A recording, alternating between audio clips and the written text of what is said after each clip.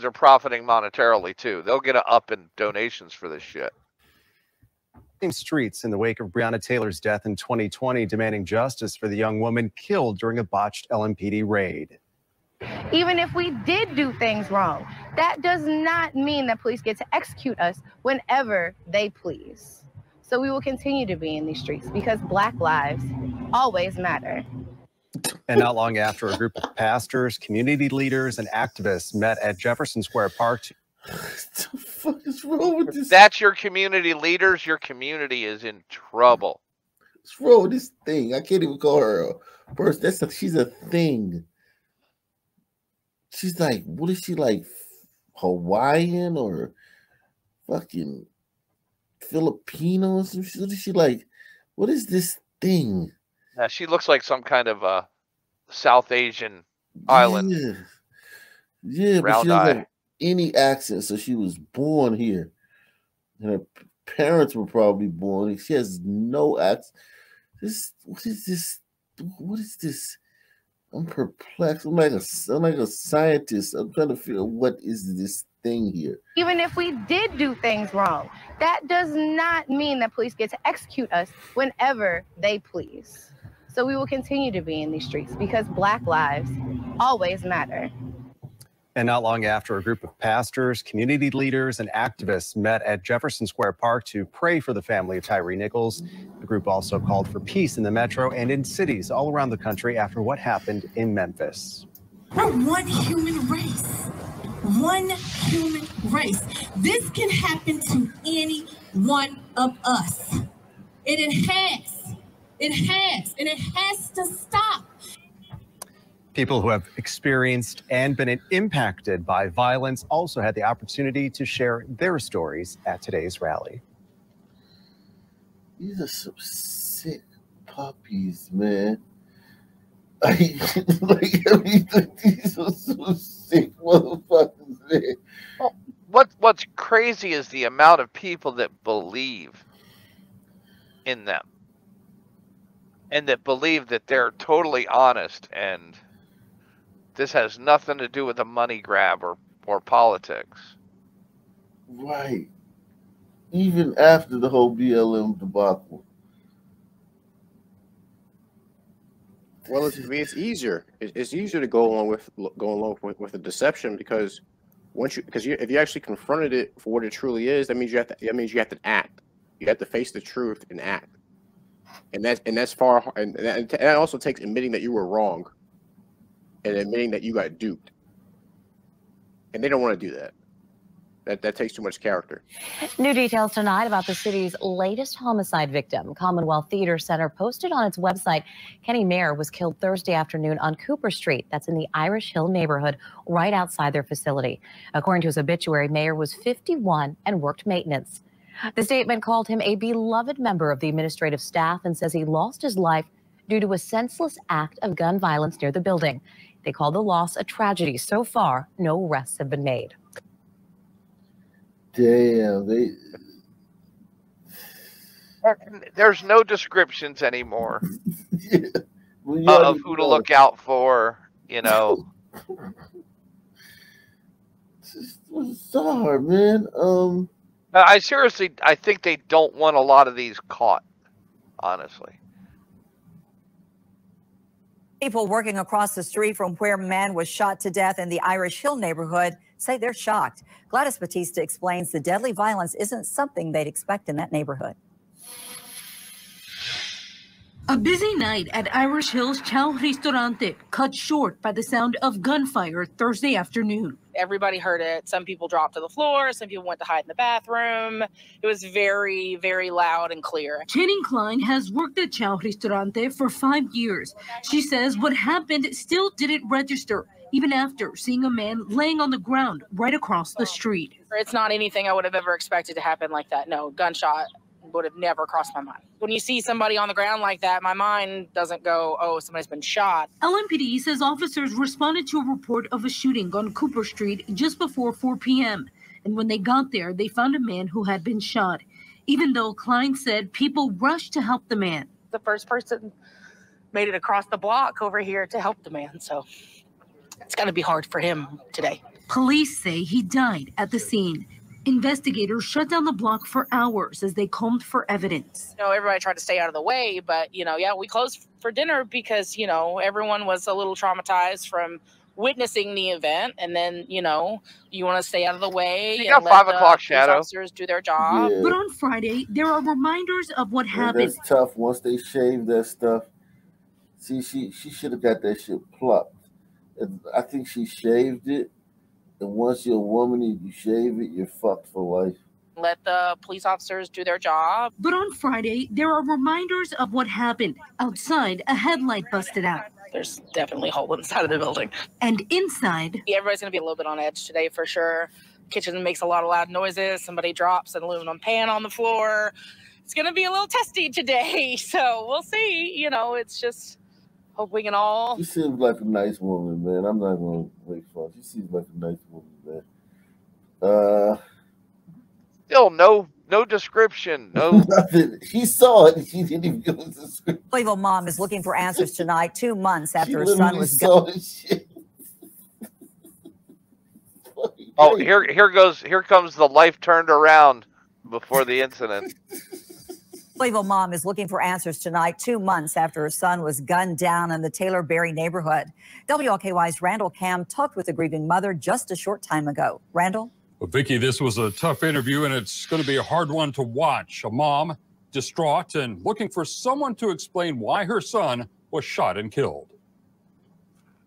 It happened the day after Thanksgiving in the 3100 block of Taylor Boulevard. 52-year-old Corey Parker of Louisville shot multiple times and pronounced dead at the scene. They beat him like a dog, and then he danced like a dog. He didn't deserve that. I know he's my son, and he wasn't perfect, but Okay, so he wasn't perfect. So some person pointed to me that you weren't. When some person say he wasn't perfect, they mean he was close to being a fucking.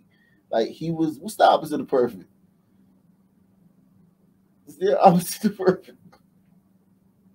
Whatever the opposite of perfect was, that he was that. Broken. Whenever some person says this, he wasn't perfect.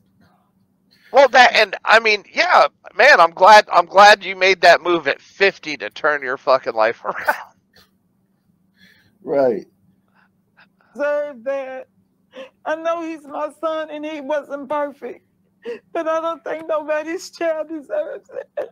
Barbara Petty says her son battled drug problems life around by enrolling in culinary school. His dream. Turn his life around by enrolling in culinary school. His dream was to open his own restaurant. But that dream died last November. Who shot him? He was gonna open up his own restaurant. Okay. Died last November. Who shot and killed Corey Parker? That's the answer Barbara Perry wants, but can't get. She tells us she's frustrated with the police investigation. It just seemed like that they're just brushing everything under the rug. And I want the rug put back, and I want the dust swept out, because I feel like we're losing too many of our children out here. We've reached out to Louisville police. He's 50, though, but whatever. For clarification as to whether an active investigation is continuing or if the case is closed. When we find out, we'll bring that information to you. Corey Parker leaves behind 5 children and 6 grandchildren. He lived a full life. He was a fucking degenerate, probably a degenerate criminal, a Floyd. This probably was a Floyd. He lived, what, 5 years longer than Floyd? He looked like he was a George Floyd. You know, that type of mold cut out of the George Floyd cloth. And he lived to be 50, and he got a bunch of grandkids and kids. And the idea that there's some conspiracy of the police department to hide something. He got one, man. That guy won. That guy fucking won, man. Guy won. Salute to that guy, man. He had a great life, man. Shit, if People working across the that guy in like he won, man. He lived in America. He had a great life. 50 years. Did all the drugs he wanted to do. Committed all the crimes he wanted. Had all the sex he wanted. Like at some Assload of point, kids, grandkids. yeah, at some point, man, like we gotta appreciate. And I mean that goes for me too. I gotta appreciate what I got too. You all have to appreciate what we got. Look how racist and horrible of a country we have when a complete degenerate can live a life like that. Right. I mean, like, come on, man. Kentucky State Police are revealing new details about the relationship between a Florida man and a woman whose body was found after a high-speed chase. David Reed was arrested last week after a multi-county chase on I-75. Here's another one. This guy's got a great life. Look who this guy's got a great life. David Reed was arrested last week after a multi-county chase on I-75 that ended in Laurel County. The body of 53-year-old Rachel Carter was found in a plastic bin in the back of his SUV. During a court hearing, investigators said the two had been dating and that Reed... Yo, this guy's dating this woman, man. Yo, there's nothing to complain about. Yeah, he killed her, and all he gets to do is fucking sit around and play dominoes and fucking watch old movies on fucking AMC for the next fucking 20, 30 years till he dies of like old age in fucking prison. Don't forget about the prison cell cuisine he will eat. Yeah, exactly. He'll be eating he'll get 3 squares and he'll get all the little hookups and shit. The little fucking cuisines they make out of the fucking hot Doritos and shit and fucking honey buns and shit. But aside from that, he's gonna get 3 square meals a day. He'll get heat, protected, and this woman's dead. And trust me, he outkicked this coverage with this one, man. Guy outkicked this coverage. Yo, these guys have great lives, man. That fucking guy was dating this woman. That ended in Laurel County. The body of 53-year-old Rachel Carter was found in a plastic bin in the back of his SUV. During a court hearing, investigators said the two had been dating and that Reed killed her during an argument at a motel near the interstate. He advised that it stemmed from an argument between the two due to Rachel finding out that he was possibly seeing another female. Reed is charged. He was cheating. He had her and a side piece. That guy was cheating on this woman. This guy was cheating on his woman.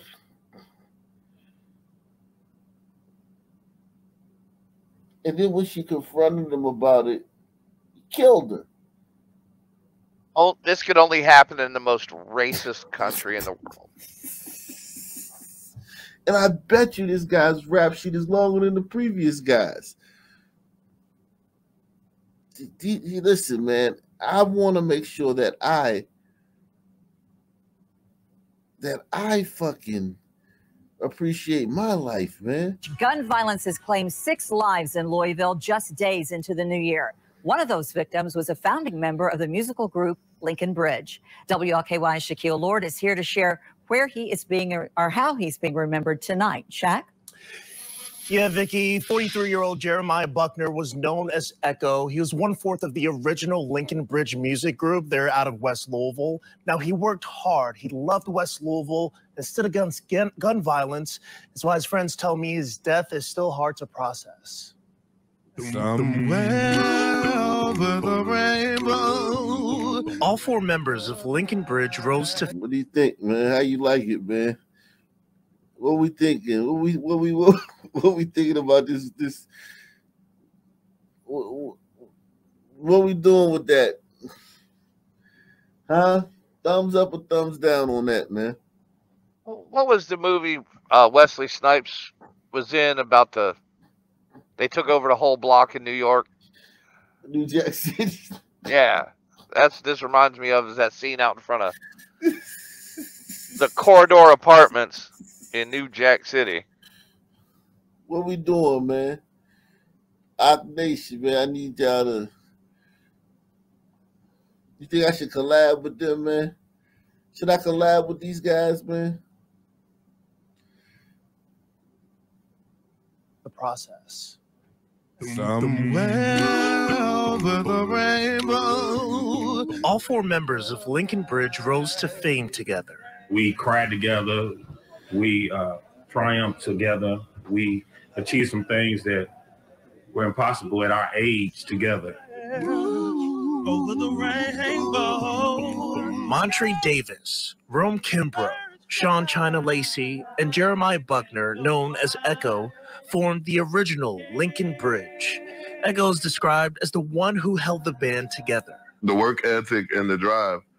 And so if you didn't work on that, he would question your seriousness.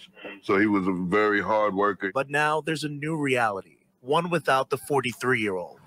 Police say he was shot and killed Tuesday afternoon on Village West Drive in the Russell neighborhood. He stood for peace, and he stood against gun violence. To have him die so tragically like this, like I said, is bizarre and insane. The loss comes as a shock to everyone who knew him. He didn't drink, smoke, party. He wasn't with the wrong people. He didn't associate, didn't believe in that.